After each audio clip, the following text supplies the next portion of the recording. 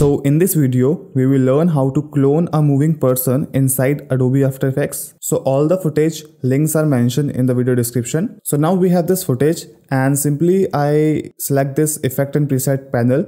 If the panel is not appear, go to Windows, click on this effect and preset option and then it will appear here, and type echo effect and drag this effect on this layer. And remember one thing, there should not be any kind of moving object behind the subject, otherwise it will gonna create some problem. So I am changing the echo time around -0.83 and we can just change the number of echoes as per we want. So make it like 5 and then change this echo operator to minimum. So now we can see the result. I hope you found this video helpful. If the video is helpful, so please don't forget to subscribe and press the bell icon. Thanks for watching this video.